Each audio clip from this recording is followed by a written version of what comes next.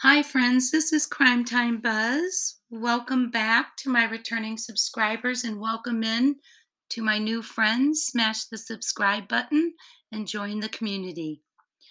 Tonight, I'm doing this video to talk to you about SUMMERWELLS. I have a little bit of a heavy heart regarding her tonight, and I'm worried. There's been a lot of rumors, speculation, things going on. Possibly we're getting close to solving the case. I pray so for that sake of that beautiful little girl. I just felt like reaching out to you guys and talking about her a little bit. Like the rest of the world, she's captured my heart, and I have shed many tears. Her birthday on February 4th tore me up. I shed tears most of that day. But as things heat up and we learn of alleged phones with information on them and etc., I wanted to just chat and reach out and see how all of you are doing, my friends. Real quick, for respect of those who may not know this case yet, I will share the facts with you, which are very few. Our beloved Summer was reported missing on June 15th, 2021, from her rural home in Beach Creek area of Rogersville, Tennessee, which is located in Hawkins County. TBI's first statement informed us that Summer was last seen spotted outside of her home. However, Canduswells and donwells, Summer's parents, quickly changed that narrative to Summer was snatched from the basement. Summer's home sits on the top of a hill and encompasses 11.5 acres at 110 Ben Hill Road. Well, friends, here we are 9 months later with very few facts. The fact is this: Summer has vanished without a trace. There were 3 searches conducted in June, December, and just this March, the beginning of this March. They have included the FBI card team in June, divers, drones, helicopters, dogs, EquiSearch, volunteers, horseback, and to no avail.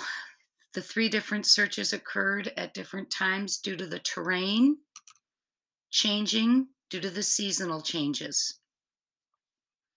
Well, following the March 3rd search through the thickets and brushes in 3 different areas, Sheriff Ronnie Hawkins stated the family had not been cooperating and have lawyered up. Now, flashback, the dad, Don Wells, went to jail for 11 months and 29 days for a probation violation on February 7th. Following Ronnie Lawson's statement, Summer's grandma, Candy Hare, finally spoke, had not spoken up to this point, claiming they were cooperating. She gave a timeline of events that day, adding a nap that she took into it, which blew the timeline up again, among other things. The mom, Candusbly Wells, had placed Grandis, Candy Hare, at the horse pond on June 15th with the rest of them watching Summer swim. But Candy Hare never put herself at the horse pond during her interview. So, again, we have timelines, events that have morphed repeatedly through the 9 months. I cannot even bring up to you all the examples, but I wanted to bring that up and just kind of catch you up to date. The only facts we have is Summer went missing and there have been 3 searches. And there is no sign of abduction per the card team, and that Ronnie Lawson also has added an TBI to their statement that foul play may have been involved. Those are the facts. As sad as it is, those are all the facts after 9 months. And the sheriff has also stated no individual involved in Summer's daily life have been eliminated as suspects. And friends, there is a huge long cast of characters that I am not even going to go completely into. There is too many of them, and each one of them have contradicted themselves at one time or another, in my opinion. So all prior to this were facts, and now I'm going to introduce you to Tim Mullins because he is part of the drama that is going on right now over the phone. Tim Mullins, apparently, he is the self-professed media manager for the Wells family. He created the websites. He created Candace's YouTube channels. And he apparently, allegedly, had met the family after Summer went missing at a prayer vigil. And he did begin attending the Seventh-day Adventist Church. Okay.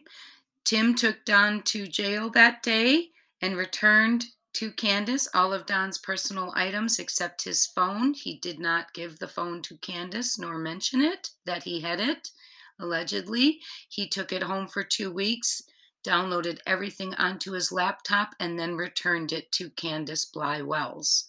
Period. When Candace was asked if she had taken it to law enforcement, she had not. This is all just transpired, my friends. That's why I'm bringing it up. Can you imagine downloading something when there was a little girl missing from her father's phone, downloading that phone and not telling law enforcement you have it or giving them what you've downloaded? It blows my mind. So this is completely blown up. People calling out for Candace to give in the phone. Now, last night, Candace said she gave it to uppers. Not sure what an upper is in Miss Candusbly Wells' world, but she said if FBI wants it or TBI wants it, they can come and get it. Well, my friends, if you were in an urgency to find your daughter, and the day before you had mentioned you were afraid your husband may allegedly have something to do with it, and then you have his phone, please tell me this. I myself would have ran it there by foot if I had to. What would you have done? Drop me a comment, my friends. So I'm going to end it here today saying I did hear a little bit of a rumor that people heard on the scanner that law enforcement was at 110 Bound Hill Road in the last couple of nights. They do have the information from the phone, and rumor has it that that information is leading to Summer being sold. All rumor, alleged, has not been confirmed yet. That's why my stomach's upset today. I'm sad today. I'm waiting to hear. And let's just pray little Summer is located and we get justice for her. Thank you for listening. Prayers up, please, for this little girl. God bless. Talk soon, my friends.